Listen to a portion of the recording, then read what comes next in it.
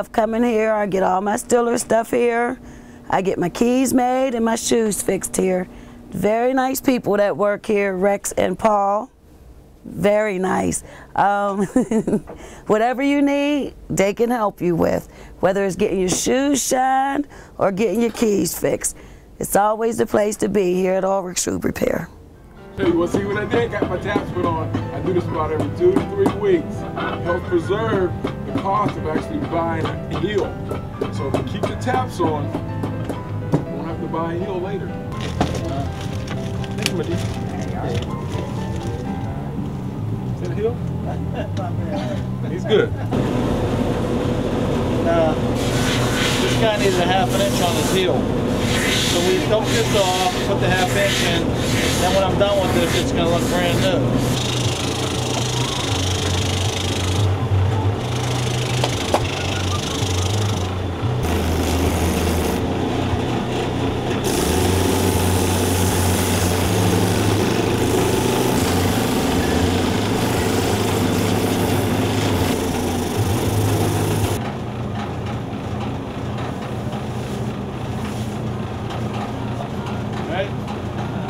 Nobody will know the difference. See that? The history of our shoe repair goes all the way back to Italy, and there was a town called Monte Santa Lucia, which means Mont St. Lucie. My wife's great-grandfather was a master over there that taught shoe repair. Everybody had to learn a trade in Italy. Bricklaying, tailoring, shoe repair was one of them. So my wife's great-grandfather was the master. When her grandfather came to learn how to fix shoes through her great-grandfather. And her grandmother was the master's daughter. So when her grandfather started learning how to fix shoes, he met my wife's grandmother, and then them two got together.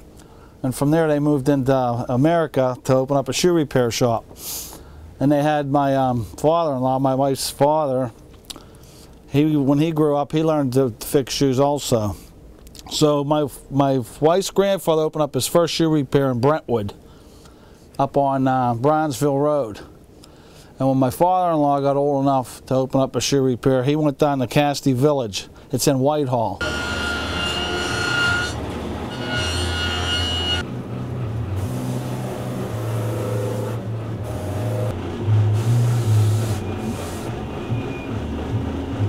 I've been working here since 1971. I fix shoes, fix pulse, zipper, anything they need.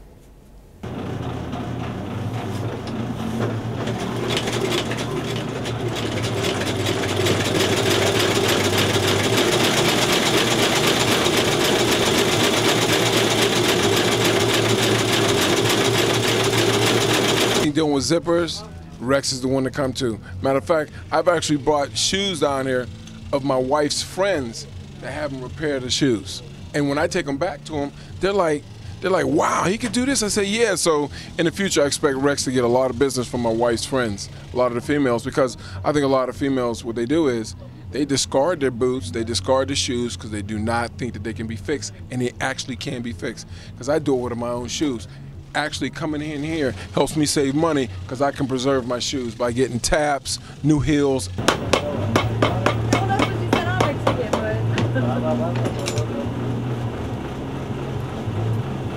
Ullrich had 2 or 3 shoe repairs in downtown Pittsburgh, and they bought the name off of them, and they opened up one on Liberty Avenue across the street from my shop. Right now it's a Jimmy John's. It was 508 Liberty Avenue. So from there, my father-in-law and his uncle opened up a shop around the corner when they first built this building I'm in now. It was like a big garage. And they opened up on 6th Street. It's 206 6th Street across the street from Hines Hall. I am getting new heels put onto my shoes, and they're called Super Taps. And he gets them from Florida, and I know this because I ask him 50 questions every time I come in here. So he's nice enough to redo my heels while I wait.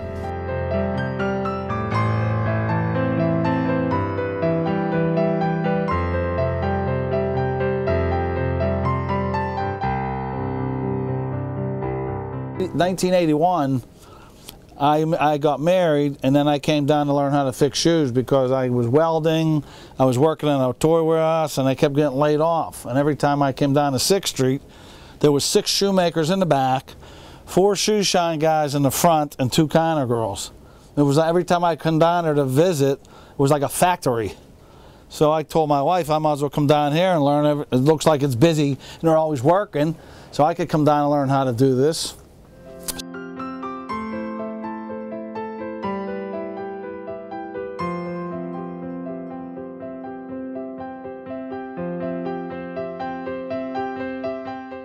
I've been working here, since 1992. It's a good place to work. I like coming down here every day if I could. I shine the shoes, you know, put the polish on, brush them off. Yeah, just brush that up, then you put your rag on it and do the back. You finish. If you got sole dressing, you put some sole dressing on it. The most important thing in getting my shoes shine is convenience and coming to a place where you've got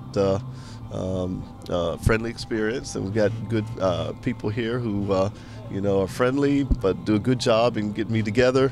And as you know, I probably need all the help I can get. You know, in corporate America, your shoes need to look shiny, you know, when you go out representing. And since I go out quite a bit in my role, so important. And so often in between meetings or going to the other side of town, I'll stop in to make sure my shoes look proper, and hopefully that'll get me together.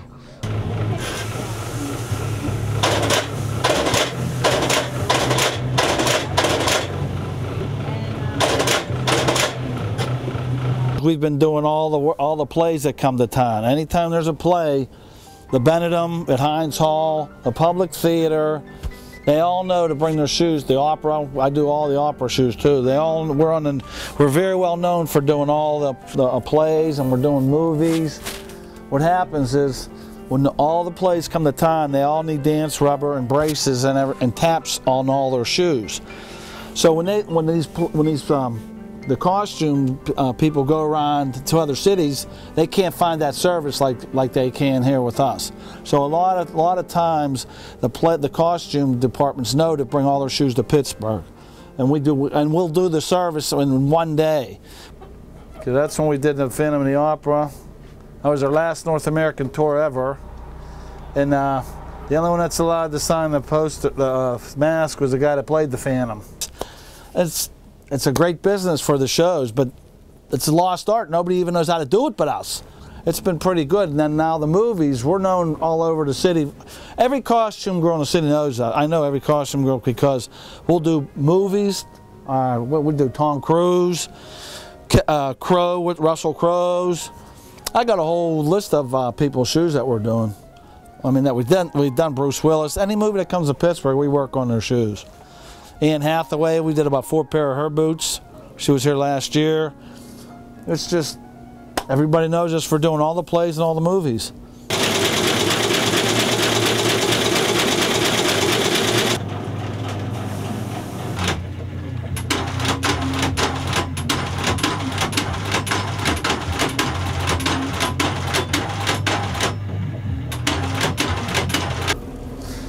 Now I'm the only guy left in town that does keys. You know, I do about 50 keys a day, which I never thought I'd have to do. Once you line them up, that's it.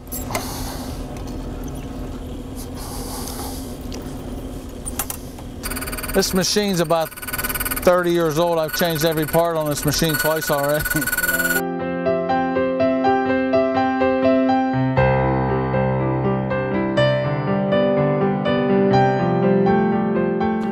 In 1950, there was 850,000 shoemakers in America.